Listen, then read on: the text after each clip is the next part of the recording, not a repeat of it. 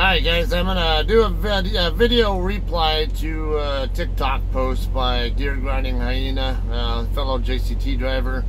She posted a video on her channel on TikTok about problems she was having with her trailer brakes. Problem was that she had her trailer brake set, but the truck was still able to roll. And I'm gonna show you something that could be a cause of that. It is not.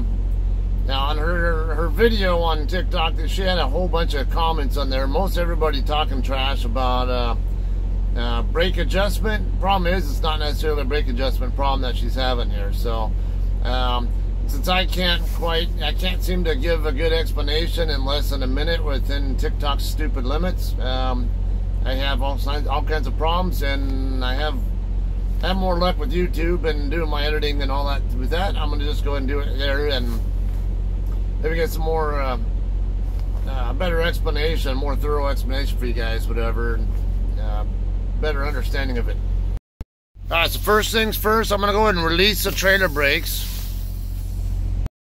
First things first, we're going to make sure the trailer brakes are actually released. This arm right here is part of this crank, and there's a torque tube right here that goes across to the other side. Same thing there. Okay, there should be a big gap like this between this arm here and this piece right here. When it's like that, check your brakes. You want to check ideally make sure there's no visible gap between the brake pad and the brake drum. If there's a gap there, you're gonna have to adjust the brakes first. I do have a video already posted about how to make the adjustment on that. Just look for that video and can make the adjustment. It's very easy fix. If they're adjusted properly, then there's a pretty good chance it's not a brake adjustment problem, but a parking brake problem. Next thing we're going to do is set the trailer brakes. When the brakes are set properly, you can check this again. See how this arm is right up against the part right here, the axle going through it. That's what you want to see. If the brakes are set properly. If they're not, they're going to be out a little bit like that. See, all there is holding this is a spring right there. You can pull it like that to release the brakes.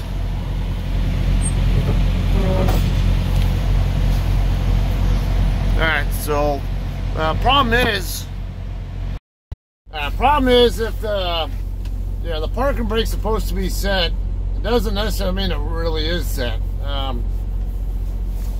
So when you have the valve pushed in, it supplies air to the emergency brakes on the, or basically the parking brake through the red valve, through the red glad hand. There's a valve back there at the front of the tandems that it goes through to get to that. And basically the valve allows the air pressure to go to the back end there, to that, basically what operates that crank that I showed you. But sometimes if you set the trailer brakes, pop the valve, it's supposed to bleed the air pressure back out of there and allow the spring force, the spring that you saw on the side, for that to do its job and pull the crank back in and set the brakes. So as I said, it does sometimes happen where the air gets trapped in there. There's a couple reasons why that might happen. One of them might be because you have ice in there, especially if it's in a cold weather environment. Maybe you get some moisture inside the line, and you might need to use some brake antifreeze solution through the glad hand hose, the red glad hand, to break up whatever's frozen in there.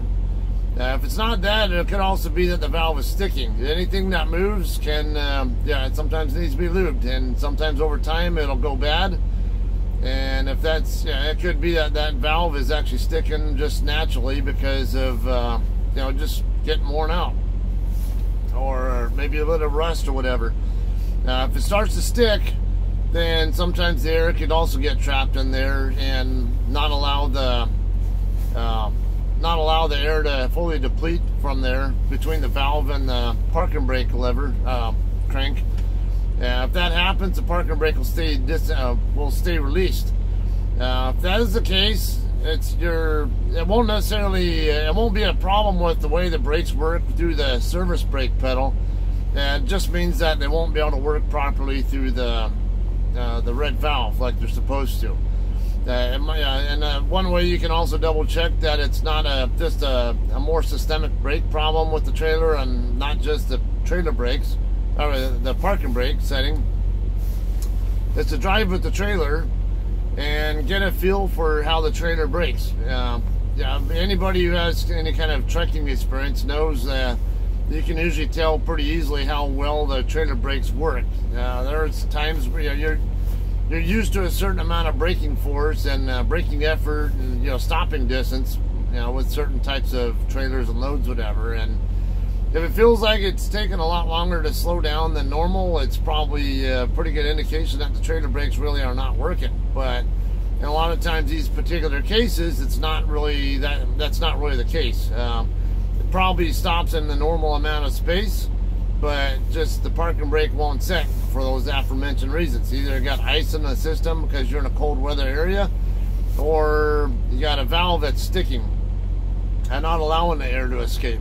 So check those first. But now the easy part would be, obviously put the brake antifreeze in, and that's the only thing you can really do to fix it on your own, if that even is the cause. But you may have to take it to a shop and get the valve replaced or something if that is what's causing it. But don't just necessarily assume that it's a trailer brake adjustment problem.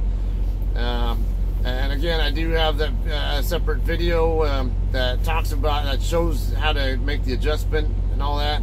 So I'm not going to go back into that here, but just watch out for that. All right. That's all I have. See you guys later.